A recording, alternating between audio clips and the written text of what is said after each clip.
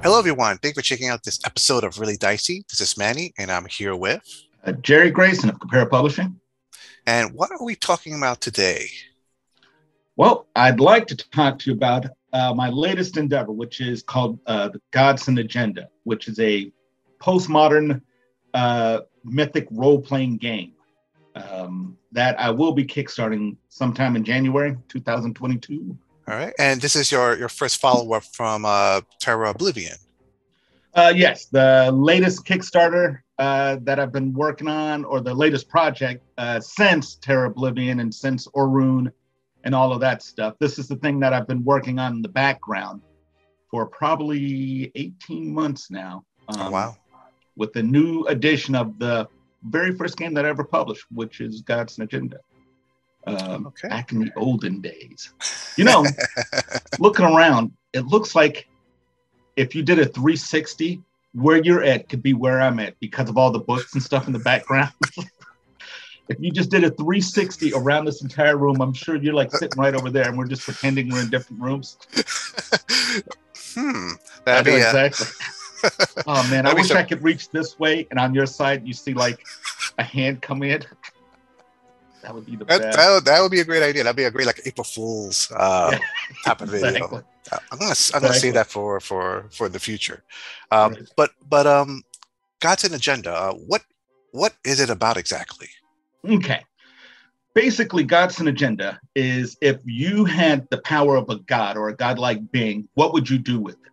And so a lot of games take that conceit and they just do your standard superhero game where you stop bank robberies and stuff like that.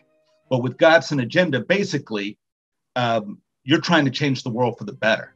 And so you're not dealing with, like the micro problems. You're dealing with huge problems like income disparity, famine, making things better on the planet. I mean, if you had a character who was as powerful as Thor or even Captain America, would you spend all day fighting Hydra or, AIM as they're like, doing their little, things? Or would you, try to make substantial change on planet Earth? And that's basically what Godsend Agenda is. So it's basically, a game of just postmodern mythology, of these beings who have, this godlike power. And this is the third iteration of the game. The first being my first published work back in 2002. In the olden days, the halcyon time of role-playing. And since then, it's basically changed and morphed. And at this point now, I think I have the tools, meaning not necessarily, just the technology to make it happen, but basically I have the tools to actually bring this thing to life the way I intended to bring it to life originally. So it functions better. It runs better. This right here is basically my copy that I use to basically edit and look through because it's hard reading stuff on screen sometimes. So if you put it together like this, you can kind of see it. So once I do the Kickstarter, people will know that the game is about 90% done. It's gone through quite a few iterations. That's, the latest version or, the version that I'm doing right now. Actually, I could probably show you the D6 version that we released back in 2004. This is the version that most people remember. And in fact, if you really wanted, I could show you the original edition, which kind of kickstarted it all back in 2002. But a little bit about the game. It uses 2D10 for its task resolution. It's built on the Omega engine, which I used to build Hellas, Worlds of Sun and Stone, and also Atlantis, the Second Age. So it uses that same basic system building on top of that, except this one's a bit bigger because, you're dealing with, godlike beings, people can throw stuff into the sun and, move mountains. So the system has been scaled up to deal with, characters like that. And all of this stuff you could actually see at the website at comparepublishing.com. If you just go there, look for Godsend Agenda and click on there, you'll be able to see what, a little bit of the artwork for the game, some of the mechanics, some sample characters, all sorts of stuff that are that's already in there. Oh, wow. It sounds like almost like a superhero game, but you start out pretty much like Thor, Superman level kind of capabilities. Right. Is that correct? Sort of. I mean, you can play it because there's different power levels in the game. So you can play it at different power levels, ranging from, power level 1 up to power level 10. The default is power level 3. And that'll get you a character, if we're using comic book and superhero terms, probably somewhere in the range of like, your Avengers or, low-end Justice League or something like that. But it scales up. And unlike a lot of games where they always want the sweet spot to be like, I want to play the X-Men characters. It's like, why limit yourself? It's like, these are like, these godlike beings. And, granted, it's fun playing Nightwing, but sometimes, you just want to play Silver Surfer. And Godsend Agenda will allow you to do it. And it's not predicated on keeping the status quo. And that's one of the big things about the game, is that the game tries to make you move and do things proactively. So you're not just keeping the status quo, even though the status quo is not working for a lot of people. You're not trying to do that. It hews closer to probably Planetary or the Authority, as opposed to the Avengers or Justice League, where these people are dynamic. They're dynamic agents of change, trying to make things happen on planet Earth, as opposed to just kind of sitting back and reacting to someone poisoning the water supply, which you can do in Godsend Agenda. It's just, just imagine any of the myths that you read in school, or they just don't sit around just doing mundane things. They're actively doing something to, change the world or to leave their mark for good or ill. And that's what Godsend Agenda tries to do. So what would you say are the villains? Like I love the Authority, Miracle Man, Alan Moore's works that dealt with those same themes. So should I assume it's like you fight against maybe other beings of power, maybe even governments? Yeah. Well, basically the title Godsend Agenda is basically a piece of the game. It's about social engineering on an epic scale. Basically, the Godsend Agenda is what these aliens come to Earth to do, is basically engineer us so they can conquer us. So they essentially show up, set themselves up as gods, and basically have us conquer ourselves.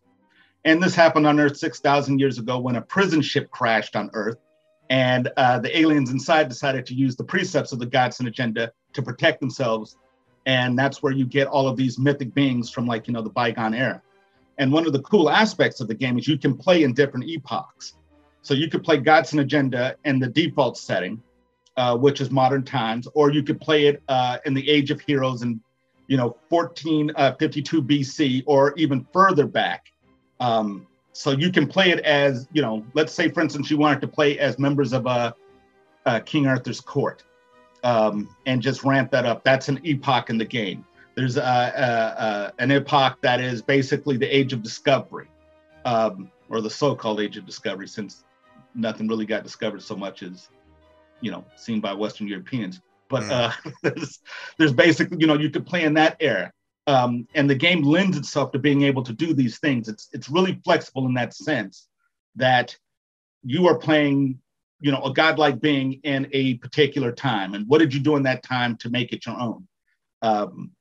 So, you could play, the Trojan War if you wanted, and have Achilles there with, your character who happens to be Hermes, or, Hera, or, some, Sumerian god, Marduk or something like that, involved in it. And to answer your question about like the adversaries, some of the adversaries have used the Godsend Agenda to set themselves up. Like, for instance, the World Serpent, which is not a literal serpent. It's basically a corporation that encircles the Earth, run by, superhuman beings who are trying to, impose their agendas. Kind of like the Void Industries, I think they're called, from The Boys. Yep, you've got like these mega corporations, but, what are they really trying to do? It's world domination. It's world domination by pacifying you with, cell phones and,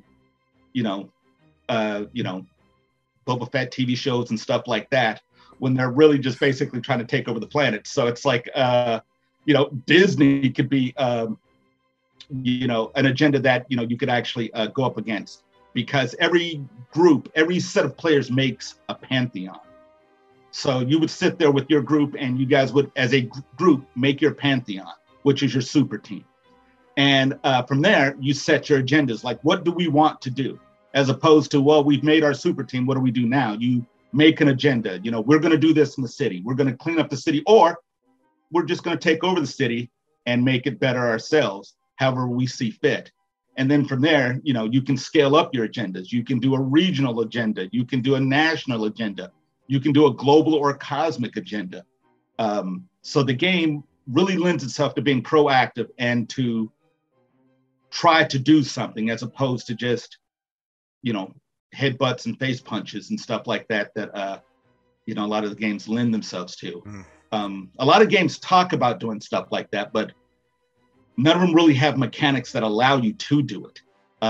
Where the focus of Godsend Agenda is that you can play the game in what is called either saga play or epic play.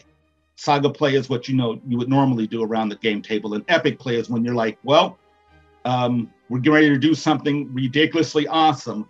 We're gonna basically put solar power on the western coast of America, and that would be your agenda. We're gonna give people free power, because why wouldn't Reed Richards do that? Why wouldn't he do that? But he never does in the comic, because again, they always have to go back to the status quo. Luckily, I don't have those same restrictions, and we can do whatever we want. So it's a power fantasy, like all role-playing games, but a power fantasy where you try to do productive and good work for the people around you. Excellent. So the book itself, what does it consist of when it comes to chapters? What information exactly in there, and how is it laid out? Well, you've got it's laid out. Well, it's got a really extensive introductory section that kind of tells you to, basically be good human beings and to play good with other people. So you've got all that in there. All your safety tools are in there. Character creation, which is point-based, but also uses kind of a life path to kind of get you started. So there's a life path that helps you get involved in the different factions that are in the Godsend Agenda. From there, there's an entire chapter called Agendas, which teaches you how to basically create your agenda and how to implement an agenda in the game. Then you've got, your power section, which is ridiculously extensive. And that's one of the things that was probably the easiest to write and the hardest to write at the same time, because it's gone through so many iterations and fine tuning. Just because as you play test, you realize that, some stuff that you wrote at 3 a.m. absolutely does not make sense in the light of day. The section on creating your artifacts, or, what you would call a gadget, your artifacts of power, then, your system, game master, and your adversary stuff. And that's just the core book. What we have planned is a book of epochs, where you can set, your pantheon in different time periods of play, and, the different adversaries you would see there. There's the book of pantheons that we're working on concurrently with this book, because there's just so much information from, the other editions of the book that we're, just basically rearranging, where you will see the different pantheons and what these pantheons agendas are, and how they can work either with your pantheon or work cross purposes or against. So there's stuff that, I have planned, because I've revisited this game so many times in the last 20 years now. Wow, it's been like 20 years that, we've played it, and then, you create some stuff for it. You write a new edition of it that, you put on the back burner for a few years. Like, this game should have come out or it's been in the works since I worked on the 7C Ifri game. So you see yourself, do you see this happening, you mentioned in January next year? Yes, well, January 2022, I should say, but this might come out by this year. Exactly, which is, right around the corner. So yes, I've got the Kickstarter, and actually that would actually be really handy if people could go and basically get on the notifications to be notified when it goes live. I'm really aiming to get to like at least 300 notifications before I go live with it. And right now, behind the scenes, I'm kind of fine tuning the Kickstarter just so it works, it's elegant, and it's easy. And just because, because Kickstarter's going through some weirdness right now, and I'm trying to mitigate some of the shenanigans and just make this thing simple, easy, and not scary. Like there's some Kickstarters where like you're like, I don't really know what I'm even backing anymore because there's so much like extra noise coming at you from every side. I just kind of want to give you something where once you pledge and you push the button, you are completely comfortable in what you get. I plan on putting up a 50-page sample of the book just to give proof of concept that it's not just some pie in the sky idea that it's like, I got an idea for a game. If you guys give me X amount of money, I'll start writing it. It's like, nope, it's already written. It's done pretty much. It's just now we're just going back and tweaking stuff. Like today I was, just editing, the agenda rules here. And if you look at our Twitter account, you'll see all sorts of artwork that we release periodically from the game. So, it is, the game will exist in one way or another, even if like, the Kickstarter tanked, eventually this game would come out. It might, be, me in my bedroom, like folding papers and taking them down to Kinko to be stapled, but the game will exist. All right. Well, our viewers out there, I'm going to take your suggestion. If you have any ideas some stretch goals ideas for this Kickstarter, you think that'd be great, that won't sink the ship. Yeah. Let us know in the comments below, and I'll share it with Jerry after. Yeah, absolutely. Because I need to. Because when I think about stuff, it's all meat and potatoes. It's always, this is what I need to. This is the X amount of money I need to get this part of the project done, and I'm not thinking about, jammies or like the, I don't know, potato salad recipe for Godsend Agenda. It's just all about the game as it stands. But if you guys are clever and you come up with some stuff that would work, then I'm all about it. But I guess we'll see. All right, and I'll put all the links in the description below. Awesome. Jerry, thank you for taking the time to talk to us about this Kickstarter. It sounds fantastic. I know I'm very intrigued. I love that. Oh. I love that really postmodern take on superheroes, and I love that now we have the system to really explore that. To our viewers, thank you for watching. Stay safe out there, and again, thank you, Jerry, for joining us. Oh, thank you. And hopefully everyone's new year will turn out well. Stay safe, everyone.